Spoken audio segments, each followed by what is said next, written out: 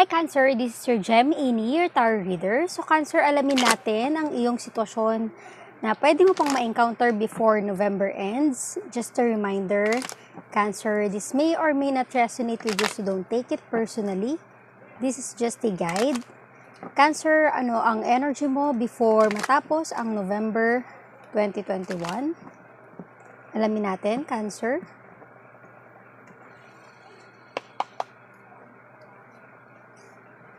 The Emperor, Death, and Page of Swords.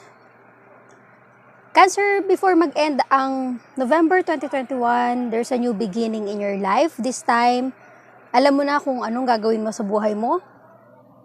Ano yung mga planong nais mong simulan. Kumbaga ngayon, may idea ka na. May information ka na sa sarili mo kung ano ba talaga ang nais mo.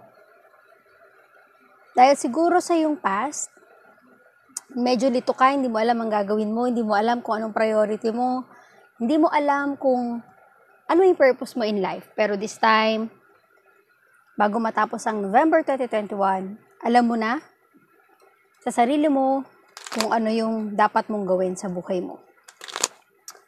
So, alamin natin itong The Emperor sa sitwasyon mo. Cancer. The Hermit. Four of Swords. And Queen of Wands. This is something na matagal mong pinag-isipan. Matagal mong pinagnilay-nilayan, self-assessment, self-evaluation, bago mo na-realize na ito yung gusto ko. Ito yung nais ko. Sa punto ng buhay mo ngayon, decided ka na. Kasi meron ka ng nais patunguhan. Pero hindi ito simpleng desisyon sa buhay mo. Kumbaga dumaan ka sa proseso, pagninilay-nilay, self-assessment, self-evaluation, bago mo na-realize na ito ang gusto ko. Ito ang tatahakin kong landas. Alamin natin itong death. Death is a new beginning. This is a cycle kung saan natapos na lahat ng pinagdaanan mong pain, struggle in life. Ngayon, there's a new beginning, there's hope. Cancer, Queen of Swords, Two of Wands, Eight of Swords.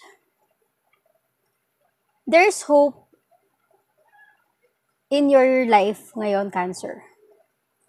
Kasi siguro, mas alam mo na.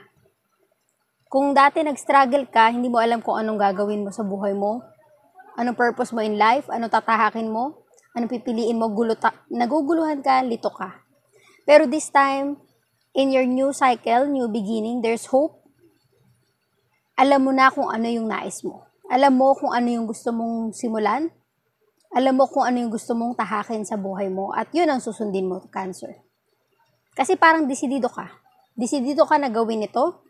Desidido ka na simulan ito. Page of Swords. So, alamin natin ang Page of Swords sa buhay mo, Cancer. Before November ends. Two of Swords, Justice, and Six of Pentacles. Page of Swords is something na parang ngayon mo palang nalaman or ngayon ka palang nagkaroon ng idea sa buhay mo ngayon, sa buhay na tinatahak mo ngayon. Parang clarity na, ito pala yun, ganito pala yun. So, ngayon pa lang yun nagsisimula. Kung kaya't at some point, sa iyong past, parang lito ka, hindi mo alam kung paano sisimulan, pero ngayon nagkaroon ka na ng kaunting hint or kaunting impormasyon sa mga nais mong mangyari sa buhay mo. Kung ito ang energy mo, ikaw ay isang giver, the justice will be served. Babalik at babalik sa'yo yung mga ginagawa mo sa ibang tao, para sa ibang tao. So kung ano yung nais mong tahakin, Cancer, go for it. Kasi kung decided ka na at tingin mo yun ang makakatulong na mag-motivate sa buhay mo, then why not give it a try? So alamin natin ang advice bago mag-end ang November 2021. Cancer, 5 of Swords, 7 of Swords, and King of Swords. Cancer, sa energy mo, puro swords. Swords is something na parang enlightenment. There's a knowledge involved. Parang sapat na ang kaalaman mo. Parang puro swords ang nasa energy mo. Parang kahit paano nagiging matured enough ka na to make a decision. Alam mo kung anong gusto mong tahakin sa buhay mo. Alam mo kung papaano ito ginagawa at gagawin. Kung kaya't you're winning. You're winning. You're not like this kind of situation na parang wala kang alam, wala kang idea, niloloko ka na pala. Pero this time, alam mo sa sarili mo kung ano yung tinatahak mong landas. Career man yan, business, love, hindi ka na nila maloloko. This time, you're winning your situation.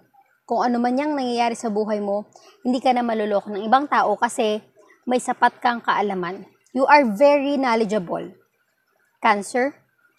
Kung kaya't gamitin mo yan sa tamang paraan dahil there's a justice in your energy. Kung ano yung ginagawa mo sa ibang tao, yun ang babalik sa'yo. So, thank you, Cancer, sa iyong pakikinig.